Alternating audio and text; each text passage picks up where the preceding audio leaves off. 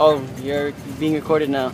Oh, hey, what's up, everybody? This is Xlo. I'm on my amazing adventure trips in China. Right now, we're on a train with bunks again. You can see the bunks.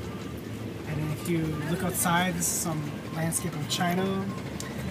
We just passed through some garden and some places where there were, farmers.